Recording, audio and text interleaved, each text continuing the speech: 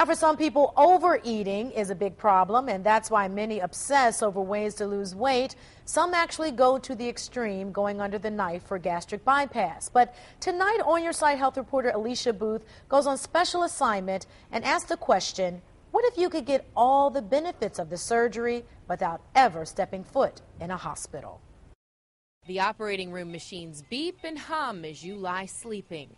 Your stomach being shrunk through a procedure thousands of Americans get every year. And the surgeon's very skilled, knows exactly what he's doing. But Sandra Lambert isn't undergoing gastric bypass in an operating room. She's only under the knife in her mind. Our clients actually believe that their stomachs have shrunk down to the size of a golf ball. At this clinic, it's all mind over matter. Clients like Sandra think they're in a hospital, convinced they're getting a gastric band.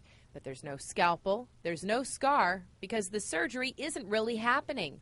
It's hypnosis. It doesn't hurt. It's me.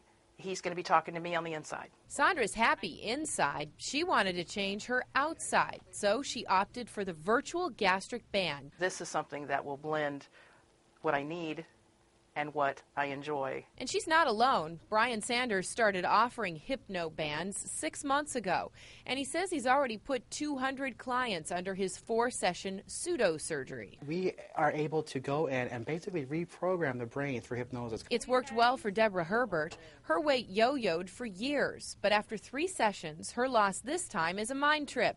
She's down 58 pounds. It doesn't feel like a temporary measure this time. It feels more like a lifestyle change. Sanders is quick to sing the praises of the procedure. He claims his patients get full faster because they feel like their stomachs are smaller.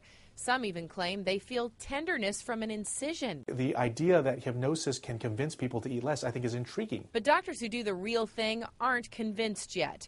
Dr. Peter Liao is the medical director of the Comprehensive Obesity Management Center at Greater Baltimore Medical Center. While he wants overweight people to have options, he wants to see more clinical data before he's sold. We need to see how well does it work in the long term so patients really understand when they're making these choices. Yes, this is like zero risk, but what's the benefit? The benefit, according to Sanders, is you lose weight without the side effects of surgery, changing your body through your mind. But just like the actual surgery, the virtual procedure isn't for everybody. You have to believe in the process. You have to be willing to open your mind and to allow yourself to be hypnotized. Consider Sandra a believer. She's 2 sessions in and already feeling a difference after losing 15 pounds. But her journey is about more than just numbers on the scale. It's not the weight, and it's not even the health issues. It's the lady in the mirror. A lady getting smaller, defying the cliche, no pain, no gain. On Your Side, I'm health reporter Alicia Booth, News Channel 5.